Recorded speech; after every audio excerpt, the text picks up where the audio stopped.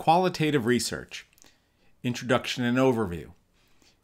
Specifically in this segment of the presentation, I want to talk about the designs that are utilized in qualitative research as well as some of the sampling procedures. And as we said, the designs and even the sampling that can be utilized in qualitative research is really diverse, and it's often really difficult to kind of pigeonhole an article as fitting this design or that design. However, there are some common approaches, and I think it's helpful to sort of look at them in these different groups, even though there often is overlap between these groups. So, as I said, diversity really abounds in the types of designs that are utilized in qualitative research. Often they are combined. We may see two different qualitative designs utilized in a study, and often qualitative designs are utilized in conjunction with a quantitative design. The article that we're considering as an example for this unit is sort of this case, right? They did a quantitative study first, and then they selected the people for the qualitative part based upon their performance and some of their information from the first part of the study. So really, diversity abounds. We'll see all kinds of studies and different types of methodologies. However, they do sort of follow these broad categories that I want to talk about. So I'm going to introduce them here, and I don't feel like you have to memorize them all at this point.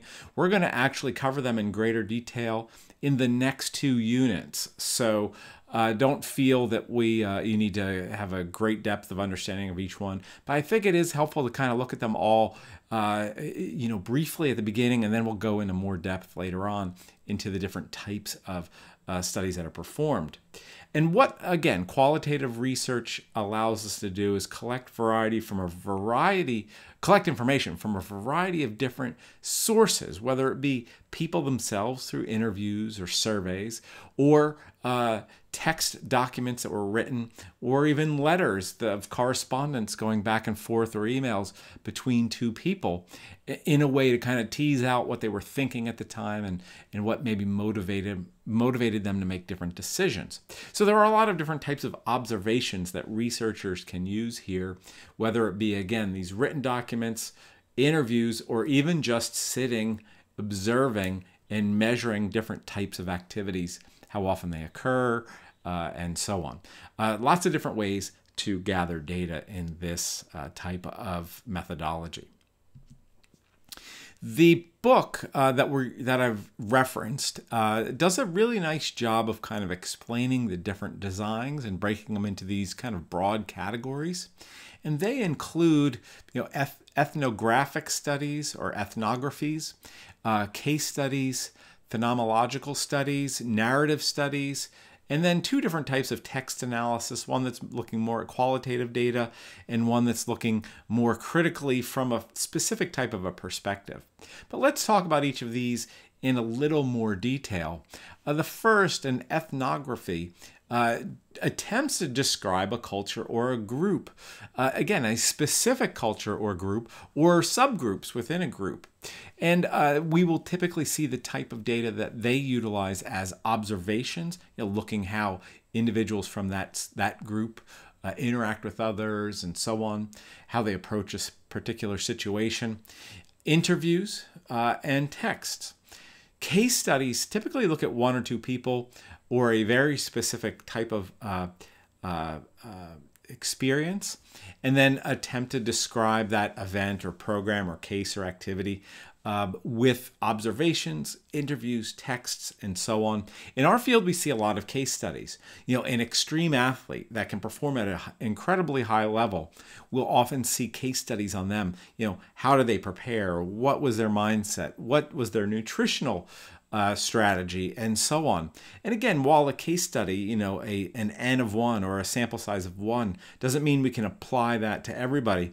It still means, though, that we can potentially glean some useful information from what they were thinking, what their experiences were, and so on. So that's typically what we see in a case study. In a phenomenological study, what we see here is we attempt, there tends to be some phenomenon that occurs, some particular activity in a particular experience or a particular behavior that we saw in a group of people. And then we try to describe or interpret why they acted, why they took the actions that they did from their point of view. So these are typically interviews. I believe that the study that we are using as an example in this series of presentations would fall into this category. Because what we saw was we had a group or subset of the original study that decreased their non-exercise physical activity. So that's the phenomena. We had these group of people that decreased their other activity in response to being placed on an exercise program. And what we wanted to do, what the researchers wanted to do, was figure out why that is. Why did they stop doing these other things? Was it a conscious choice? Was it a subconscious choice? If so, what were the different factors that impacted their decision to do so? And by knowing those factors, maybe we can prevent people from decreasing their non-exercise physical activity. So again, that was an example that we saw with our study that we're looking at right now. A narrative study attempts to bring order and coherence to a life story or a life stories.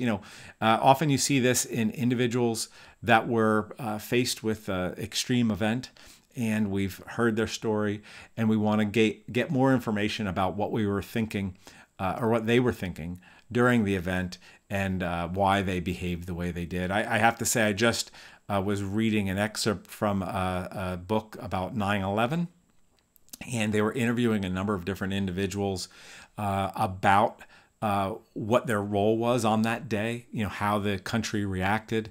And it was fascinating because what it did is it puts the reader in the shoes of the person and that situation they were in, and what was going through their mind at that particular time. So really interesting, and gives you a depth of understanding that you wouldn't otherwise have without hearing their side of the story, so to speak. So very interesting. And then a text analysis, and which is a qualitative document analysis, basically takes official documents and personal documents, describes them, and attempts to put, again, in perspective why different aspects of that document exist and so on. And utilizes print and electronic documents produced by the actors. So again, if an example of this might be when the Declaration of Independence was written, maybe we're interested in why certain aspects were included or not included. And what researchers will do is not only look at the Declaration itself, but look at other documents produced by the people that were in the act of writing the Declaration to get an idea of what they were thinking, maybe why they included certain aspects and or did not include certain aspects. And then text analysis, critical analysis, does a similar thing, but it describes or interprets from an outside perspective. So by knowing kind of the end result of a situation, we can examine the person's decisions and their interpretations with a different kind of a frame or different type of a perspective.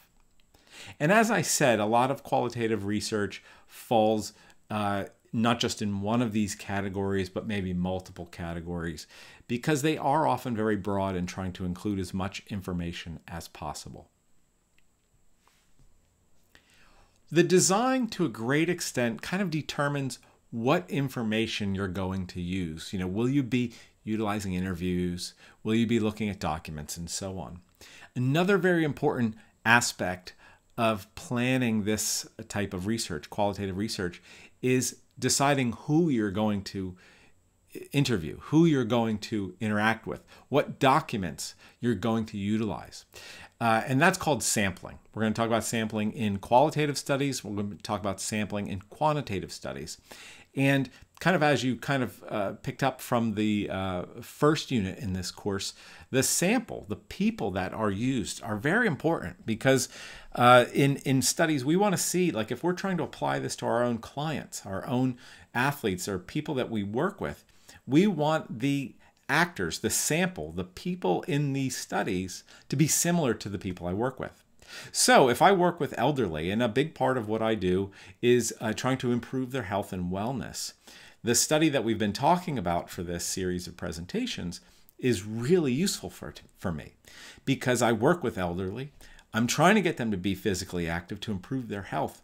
And now I know from these interviews, from that study, that they're often, even though I get them in the gym and get them exercising, I may see a decrease in other activity that I can't see. So I need to get them thinking about that and try to prevent that decrease in non-exercise physical activity. So by looking at the sample and the people that they interacted with, regardless of the type of study, it tells me how applicable that is to my population. So sampling in qualitative studies is important, and you want to choose people for your qualitative studies, which they call them actors, that they need to be central to the situation you're attempting to describe. So example, again, back to the research that we've looked at, if they chose and interviewed all of the people that were involved in the study and asked them why they decreased their non-exercise physical activity, it wouldn't be as useful because we'd be asking people that didn't decrease their non-exercise activity to describe these types of things. So by choosing the people that failed to act or decrease their activity, we get better data, better information. So again, it's important that we choose the right people, the people that are central to the question that you have, and so on. The actors is the term that's often used in qualitative studies as opposed to subjects or participants. They're often called actors. You need to select actors from various aspects of the event.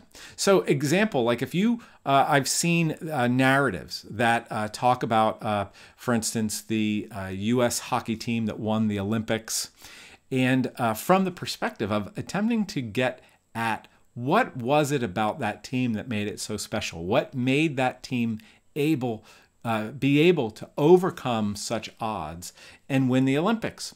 So they interviewed people. Who would you want to interview as part of that? You'd probably want to interview some of the players. You'd probably want to interview some of the players that were the stars, but also some of the players that were kind of behind the scenes, didn't play as much. You may want to include some of the coaching staff. You may want to include athletic trainers, strength and conditioning coaches, other people, depending upon the kind of information that you get, because all of those things may be played a part in helping them achieve that success. So you need to think about the actors. The researcher needs to think about the actors that are involved so they get the information and the wealth of information that they may need to really help them make accurate conclusions. Obviously, we need to consider, are we going to just interview individuals? Are we going to also look at their, again, maybe communications with others at the time? Because if you ask a person to reflect upon an event, over time, their reflection, their knowledge and memory of the event changes. But by going back to things that they did or wrote during the actual event, we may get more accurate information, or it may trigger some ideas that maybe they didn't remember. So you have to choose information-rich sources that are going to give us a wide range of information that can be included in these types of studies. And that's what qualitative studies do. There really are two kinds of sampling that are utilized in qualitative studies. One is purposeful sampling, and that's used by far the most frequently. It's where there's a deliberate process in selecting the setting and the actors in which you are going to interact with. You know, it's not always possible to interview everybody associated with an event or a particular phenomenon. So you have to potentially choose them. And you can choose them by using typical samples, which is just regular people that were involved. We can try to use extreme or deviant samples. Maybe some people responded really well to a treatment and others not as much. Maybe you want to interview the people at the extreme ends, the people that were, again, benefited very strongly or benefited not at all. So we want to make sure that we interview those extreme individuals. We may want a maximum variation where we get people through all ranges of the population. We may want homogeneous samples, meaning, again, if we have 80% men and 20% women, we in the whole population, we may want to have 80% men and 20% women in our sample population to make it homogeneous, make it similar, our sample similar to the population as a whole.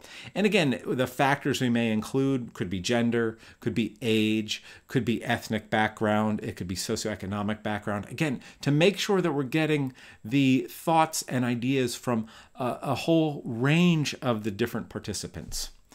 There also are examples of critical samples. There maybe were one or two people that were really key. We want to make sure we get them. And then snowball samples, which is where the researcher starts with a small sample group and they ask the actual people, who else should I interview about this? Who else would have information about it? And that, again, is called the snowball sample technique. Theoretical sampling is where the actors or the texts that the researcher chooses are basically to either confirm or negative case samples where they will deny or be kind of contrary to what the beliefs are. So again, you select people or you select information to either confirm a conclusion or to try to put doubt upon a conclusion. So really two different types of sampling types. We see purposeful sampling by far the most frequently, and again with the goal of attempting to get enough people sampled or in the sample that can give a range of potential responses.